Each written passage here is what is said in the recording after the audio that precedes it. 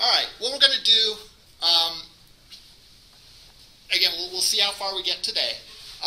Three things we're going to look at today. We're going to start looking at today, and we'll see if we get through all of them or not. The one thing we're going to look at is slightly a different style of coding the PHP. If you remember last time we did a table in PHP, and we essentially did this. If I can...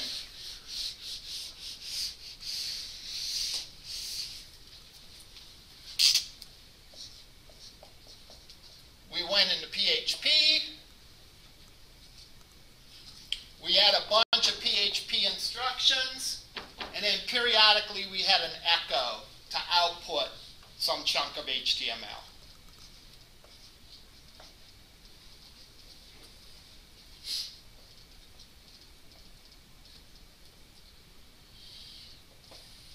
So we had some HTML, we went in, and then we had one big block of PHP, and that outputted all our HTML. And that's one way you can do it, and that's a perfectly fine way to do it. I'm going to show you sort of an alternative to doing it that way that involves jumping in and out of PHP frequently instead of going into PHP. So in other words, we're going to do more in plain old HTML and less in PHP. All right? I don't see a significant difference between doing it one way or the other. I don't, whether one way makes a server work slightly harder or not is a moot point in my mind. It's not going to be a huge difference either way. The big difference in my mind is readability. Do what you think makes it more readable. So I show you these examples because, again, from time to time you may be looking at someone else's code and they may do it a different way, and I don't want it to throw you completely. So you can pick a way that you want to do it that works for you, and that's great. But you should be exposed to that. So that's one thing we're going to do, where we're going to pop in and out of PHP more often. Second thing we're going to do is we're going to look about putting things in functions. All right? Functions, and we'll review about why we're going to do that. And then the last thing we're going to do is we're going to talk about putting things in include files. And include files in PHP are similar to like an external CSS file in HTML. That is, we can create a file, we can put it out there, and then we can reuse that file from page to page. So, for example, if you can imagine us being a store that was international, and we had a bunch of pages that had prices on it, but based on maybe who the user was and where the user was from, we might want to convert prices on the page, on every single page, to their particular currency. Well, by putting it in an include file, we can take our code, wrap it up, sort of make a little package for it, create our functions, and then we can call it wherever we need it. All right? So, let's bring up the example we had from last time. Let's first of all look at the example we had from last time to refresh our memory.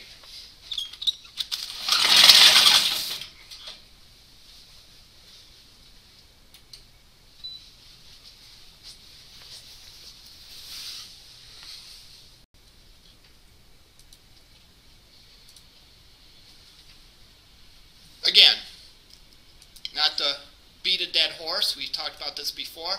Given that these are PHP files, we can no longer simply like double click them and run them. We have to request them from a web server, because a web server does the processing and takes the PHP code and actually transforms it into a completed web page. So I took the files that we had from last time and I put them in my web server's root, which on my particular machine, on this particular machine, is C inetpub ww root. I can now request them from the server by typing in localhost / and then the name of the page, which the form page is form.html. Even though that's just an HTML page, I still have to request it from the server because the action of the form is a PHP page. So that's the only way you can use PHP if you, did you say call it from the root? Or? Well, you don't have put it, you can put it anywhere within the web server's files, but you do have to request it. You can't simply like double click it, like here. Like you can't, like if this was a, you know, in previous examples we could go and double click this. Oh, okay, I see what you mean. Yeah, enter it in.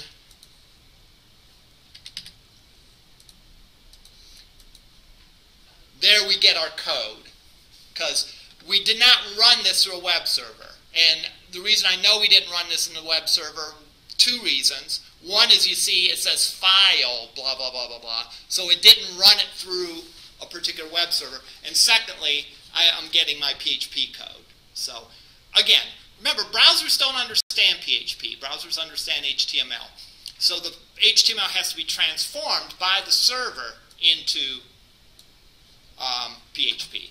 So now if I go in, and now I requested it by putting in the name of the server / form.html, I can pick this, and I click convert, and there I have my answer, and it worked just fine. All right, now looking at something. All right. See, we have a big old block of HTML. All right. I'm going to keep this as it was, and I'm going to clone this guy.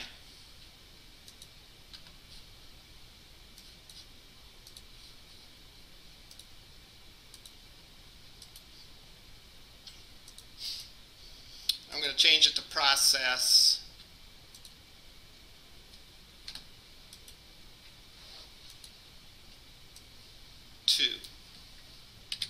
.php. Then I'll change my form to call process2.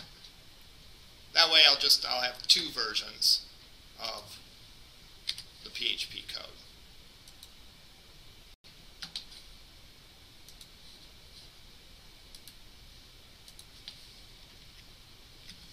All right.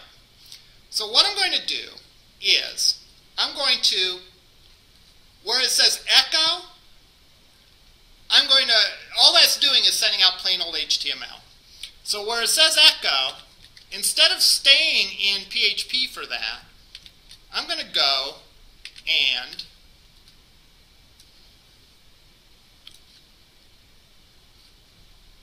simply pop out and have the HTML code.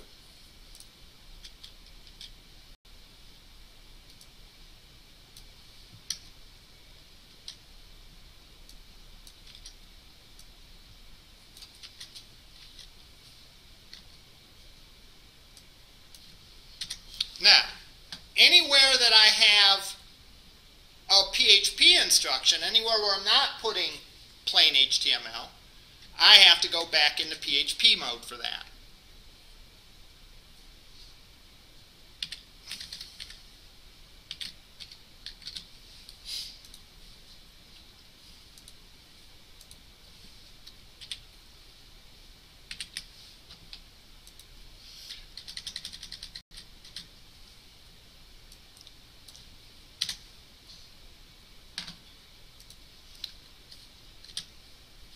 Now, here's what's goofy about this, and here's what makes this sometimes a little bit hard to read.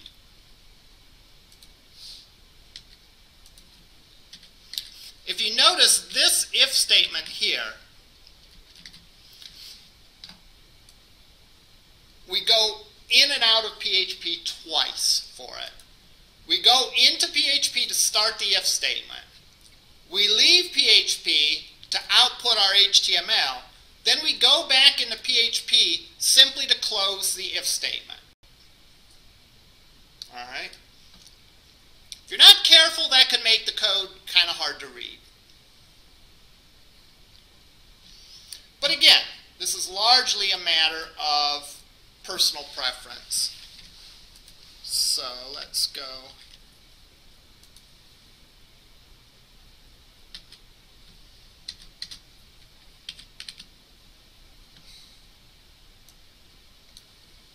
We'll do the same sort of thing here.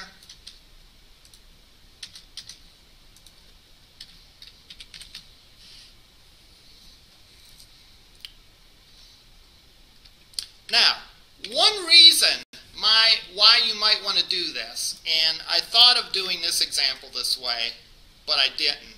Maybe when we have another example, I'll do it this way, is think of what you could do if you're working with a team of developers. All right? As you know, programming web pages, creating web pages has sort of two aspects to it. It has the visual aspect, and it has the programming or coding aspect, the technical side. If you're working on a team and you had someone who was very skilled in design but was not quite as good of a programmer, and then the flip side, if you had someone who was a great programmer but maybe not quite as strong on design, you could actually work as a team. And this is how I worked on a lot of projects when I was a consultant. We would have designers mock up an HTML page. All right? In other words, they would go in and they would hard code a table. Like in this case, we're converting a dollar amount, and that dollar amount changes based on what the user typed in. Well, they would just go and like hard code like $100, and then put in all the rows of the table, all the data in the table. And then they would use all their design tricks to get the page to look exactly perfect, museum quality, lovely, beautiful page. All right? Then they would give it to the programmers. And the programmers would do pretty much what I'm doing here. They would take and they would replace the hard-coded values that were mocked up in the prototype with actual calculations using PHP that could involve database queries or calculations or whatever.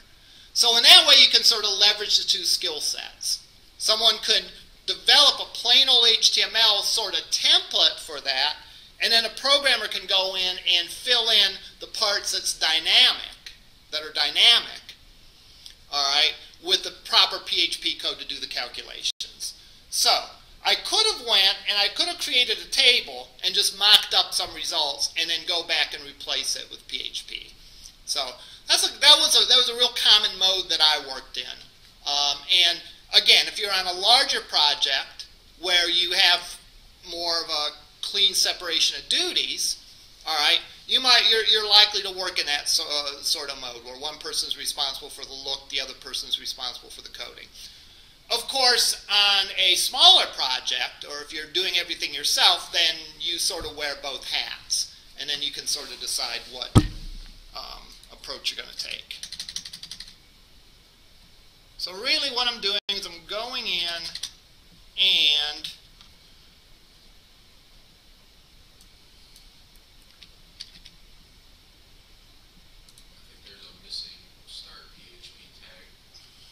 yes, there is.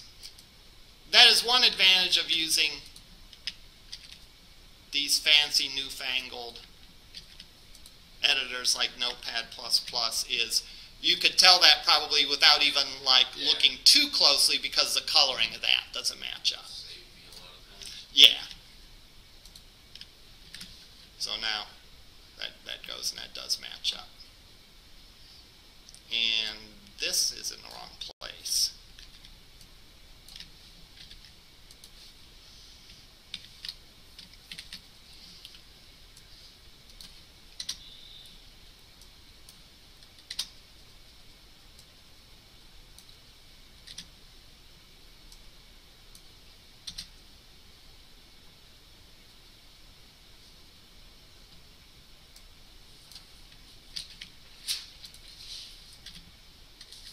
Now you can sort of mix and match, too. I could leave it like this. I'll do one row one way and one row. Or one TD one way and one TD another. Like this one, I'm going in and I'm creating the TD. I'm popping into PHP to echo the dollars. Then I'm going to close my TD.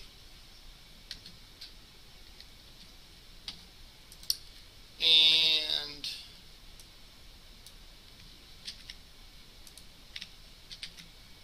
because I am getting tired of typing,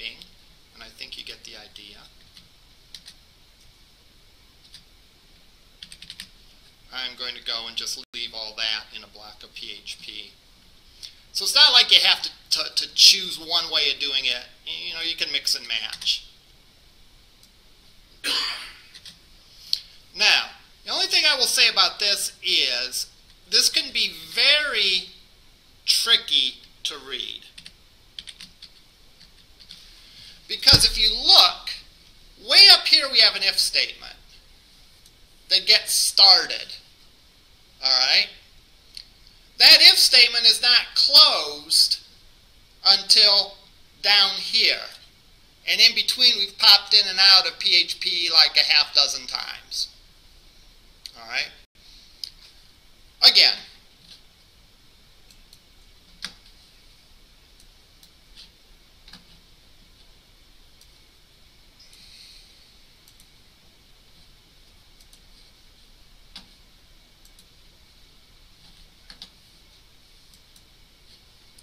thinking I'm getting a permission issue.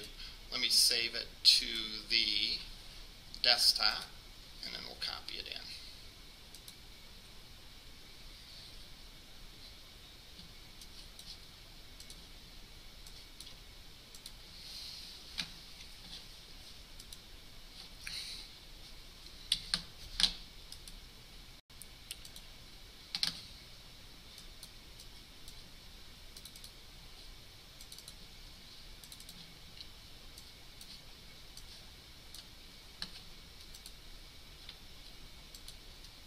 Alright, so now everything should work just as it did before.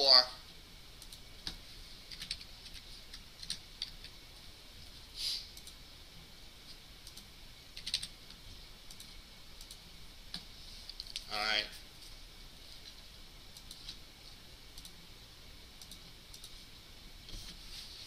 Alright. And if we do a view source, again, we're just going to see the HTML. But, well, I guess the HTML does sort of look funky just like it did before. Alright. I lied. There's another thing I want to talk about. Errors in PHP. Alright. There are settings that determine how errors are reported in PHP. When you are developing an application, you probably want to see all the errors possible because you want to see if something went wrong. When you've deployed the application, when you've put it up on the web, sometimes error messages can give hackers clues as to something about your system. So you may want to suppress error messages in that case or report the errors differently. So let me go and let me make a mistake on this.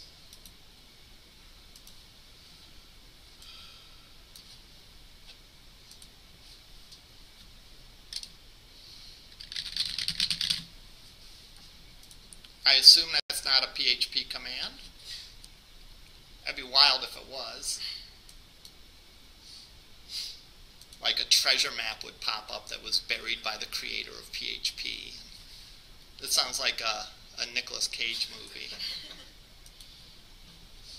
Alright. So let's go and save it, which I did.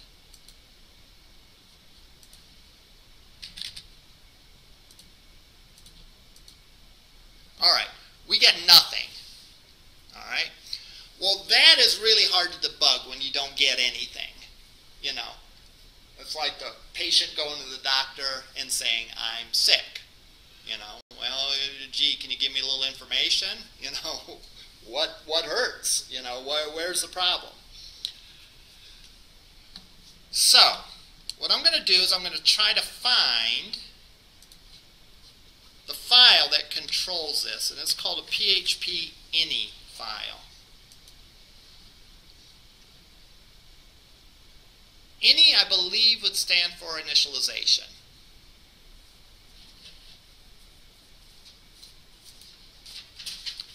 And here it is. And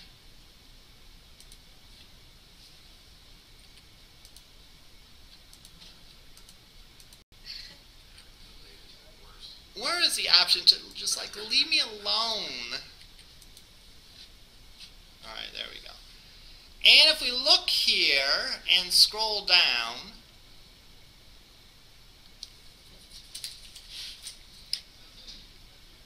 this is a reference. All right?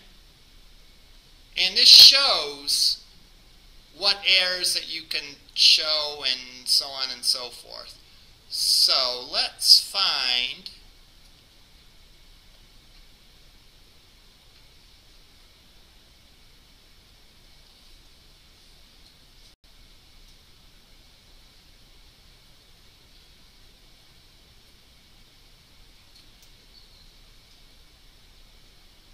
error handling and logging.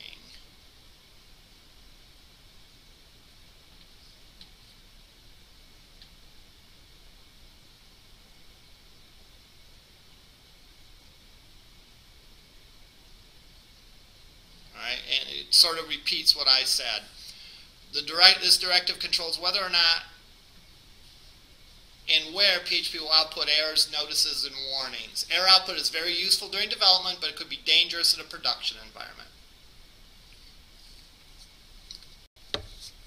So, if we scroll down here, notice display errors is set to off. Alright, which is why it blew up, but we didn't see anything. Let me go and change that to on.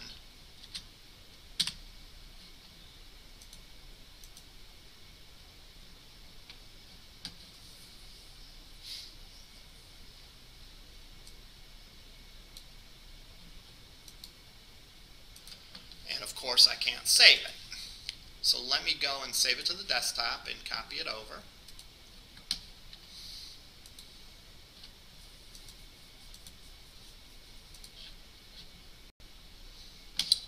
And let me find it again.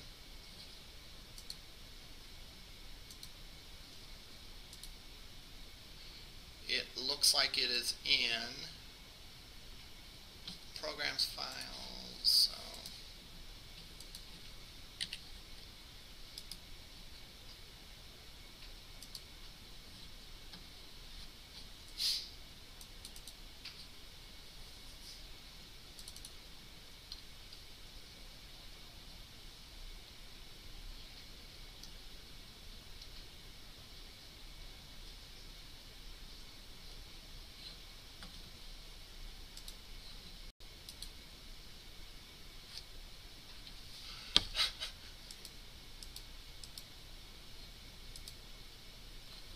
here it is. Okay. And I should be able to go and drag that guy in. Hopefully on your machine you would not have issues like this. It's just the way that these machines are set up.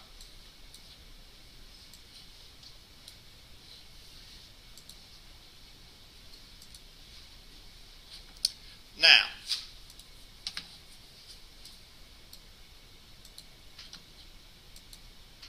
alright, there we get an error message that at first glance doesn't look any better than getting no error message, right? Parse error, syntax error, expected if, TIF in CINetPub, blah, blah, blah, blah, blah, at line 16. Well, at least we have an idea of where to start looking. Alright, so I can go in here and see line 16 is where the problem is. And, oh, I'm sorry, I misread that. Unexpected if, not expected if. Alright, that makes a little more sense. In other words, it sees this if statement and sort of smack dab in the sea of garbage, it sees the word if. And it doesn't really know what's going on, but it knows that it doesn't make sense to have the word if here. So the moral of the story is sometimes the error message will be like around where the error is and not precisely where the error is. So in this case, the problem isn't with line 16, but the problem is with line 15. So we'll go and remove that, and then we'll be back in business. Or not. Are there any advantages of having the error message on? Having the error message on or the error message off? On. I mean, even though it's kind of vague. Yeah, at least it like gives you an idea of where the error might be. So yeah, it is definitely to your advantage to have the error messages turned on. Line 38.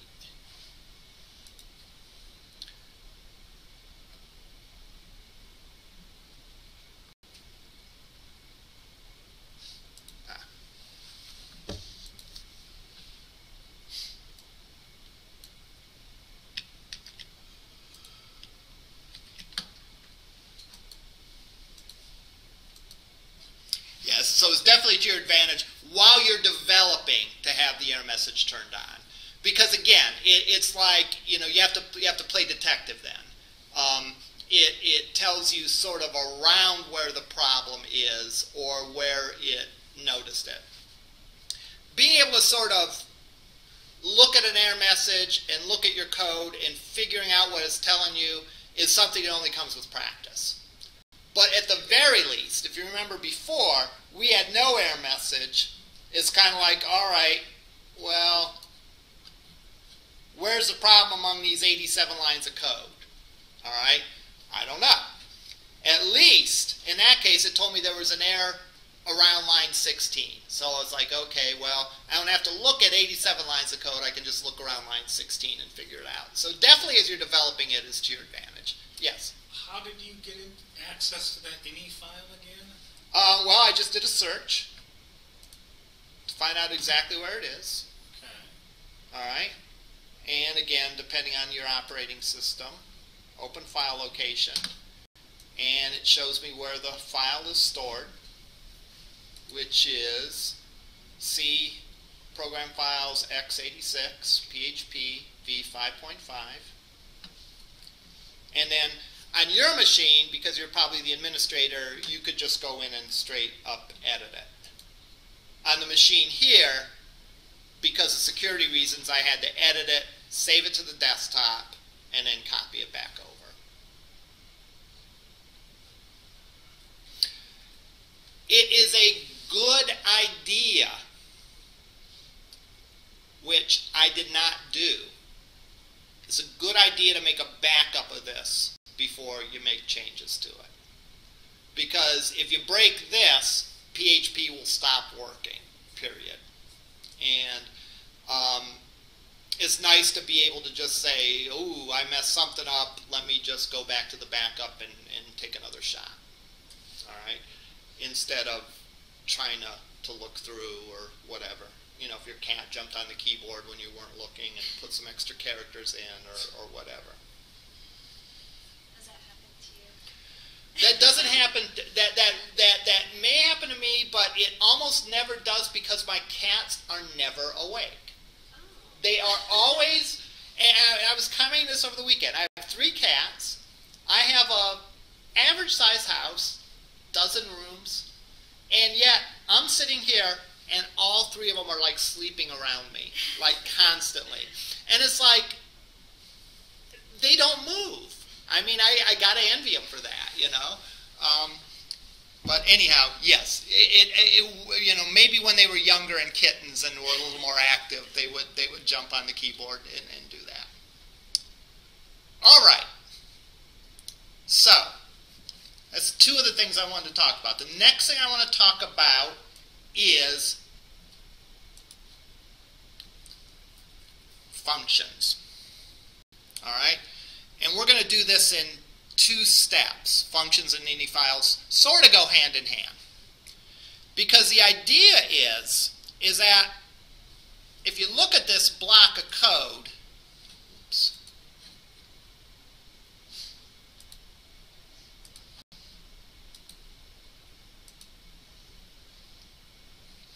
my conversion here is like buried in the middle of this page. And as I mentioned before, it could very well be that this would be a calculation that I would want to have repeated throughout my site. You know, there might be any number of different pages where I would want to do this sort of currency conversion. So I would want it repeated from page to page.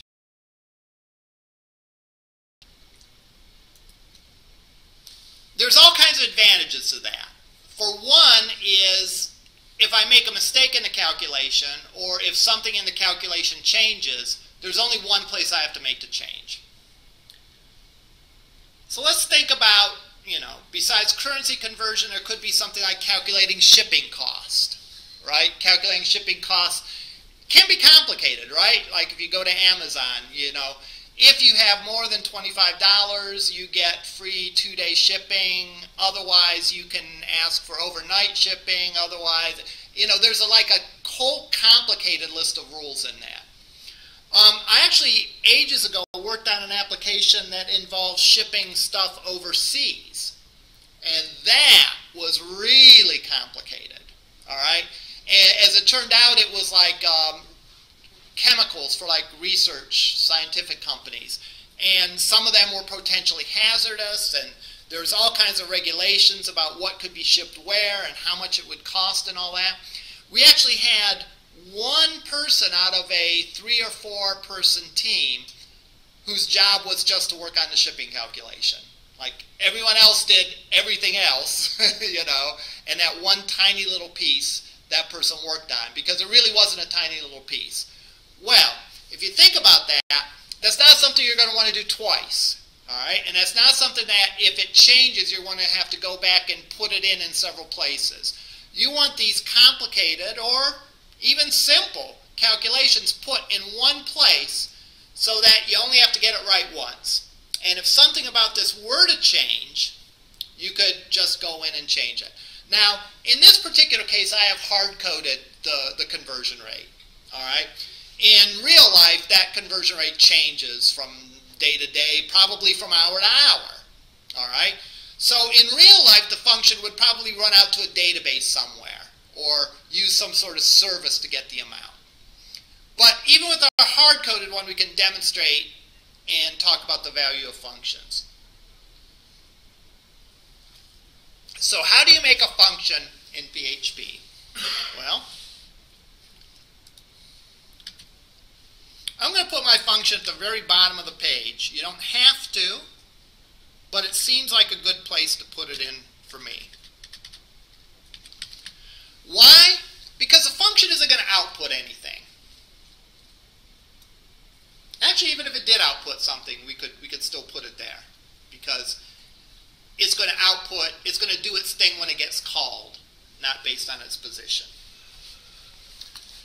And similar to JavaScript, we're going to have the word function.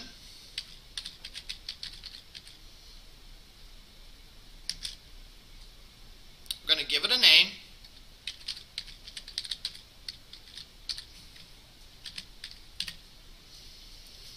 And then we're going to have the argument.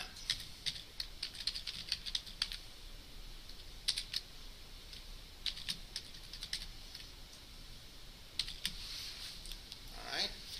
What is the argument? The argument is the value that we want to operate on.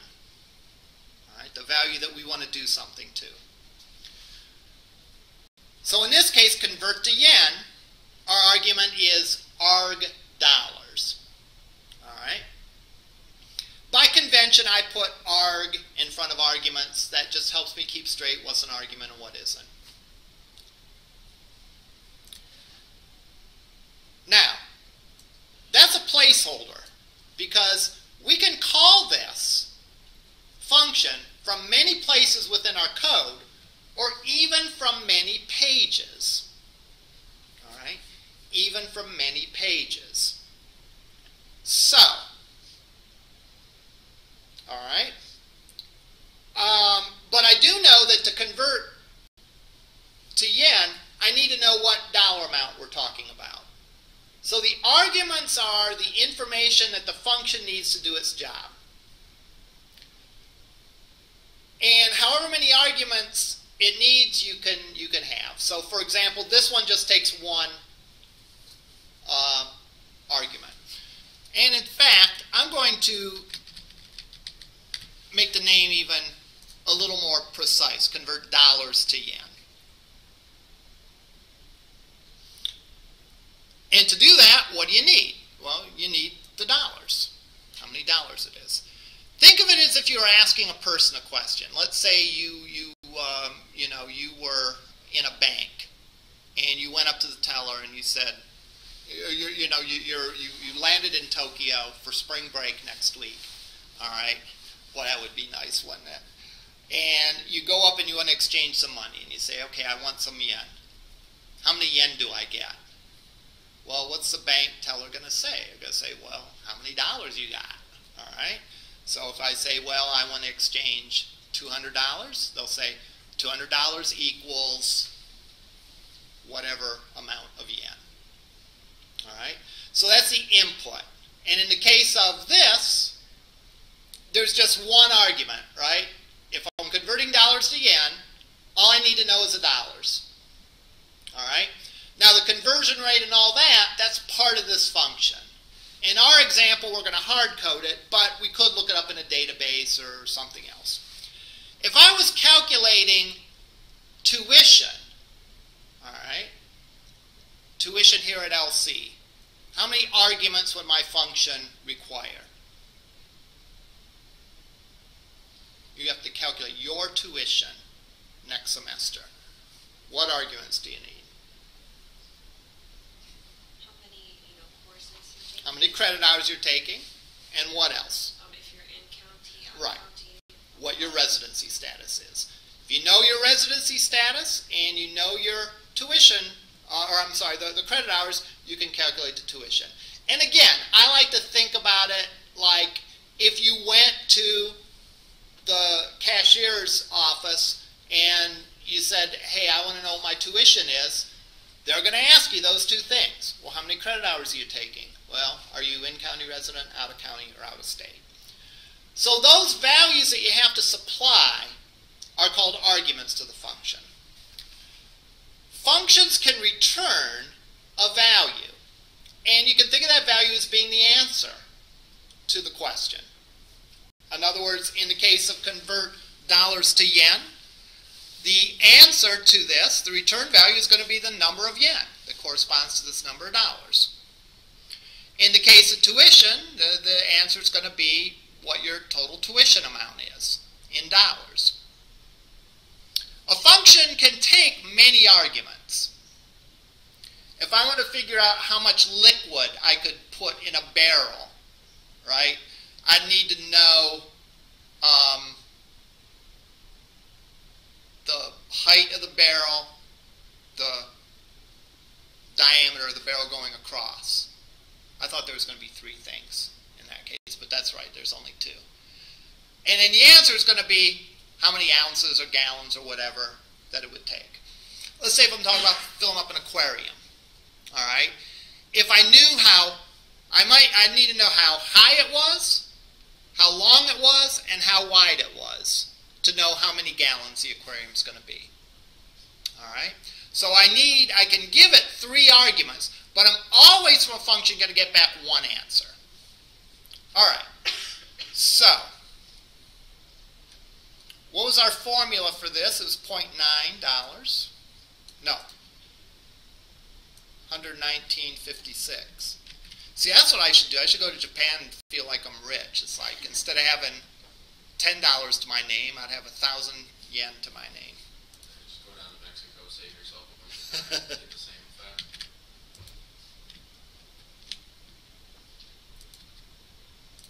Okay. So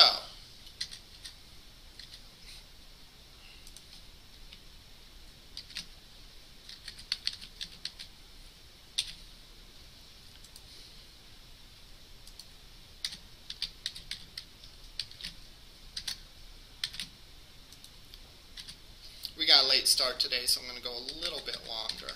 I do want to finish this piece of it. And it'll be pretty, once we get this one down, it's pretty easy to see how the other ones would work. Did you call your argument dollars at like a later point? Well, that's a good question. I haven't done that step yet. Oh, okay. All right. This is just a placeholder. Oh, okay. Remember that I could call this function, eventually, I could call this function from a bunch of different places. In fact, when I put it in an include file, I could call this function from a whole bunch of different pages. On one page, it could be called dollars, the variable. On another page, it could be called $DOL. On another page, it could be called bucks. Whatever. All right? So whatever is called on the individual page, we're going to call it within the function arg$. So what I need to do when I call this function, I say yen equals, I'm going to call my function, which is called convert dollars to yen.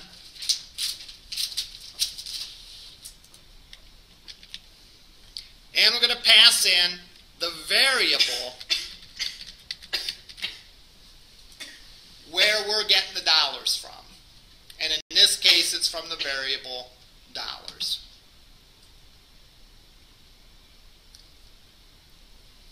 So if you call it something else, like on a different page, how does it know though? Like, well, if let's say let's pretend this is a different page down here, and it was bucks equals 10, and I could do yen equals convert dollars to yen, and I'd put in bucks. So what that says is when I call this function, put in the value of whatever's in that variable. So when I call it then, that time, whatever value is in bucks would get put in that. And then I do the rest of the calculation. We'll see more examples of this next time. I just want to make sure this piece works. And let me do the other two, just to finish up. Oh, and then after I do the calculation, I return the answer.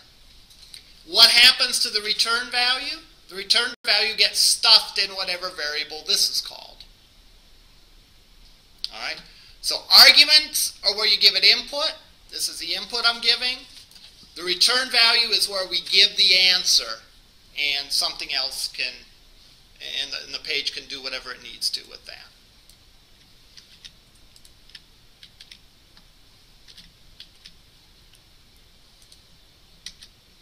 Convert dollars to pounds.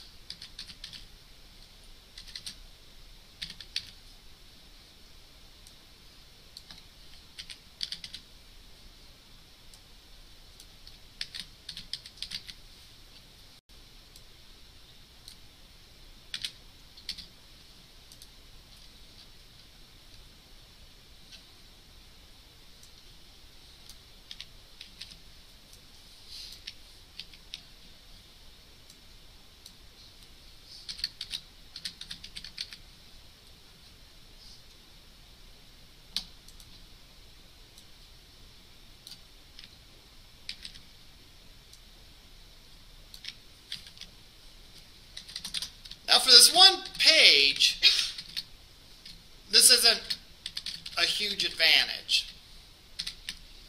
It will become an advantage as we reuse this code on other pages, or even reuse this code elsewhere on this page. So, now if I save this, everything should work the same as it did before. All right. But the difference is I'm calling these functions. So key thing to the function, the name of the function, the arguments, where we're sort of filling in the blanks of the function. This is what we're going to do the calculation on. And then the return value is the result that we're putting in. Now again, notice this name and this name doesn't match up with the names in the rest of the page. It doesn't have to. That's what makes the function reusable. So whatever value I plug in here gets plugged into our dollars.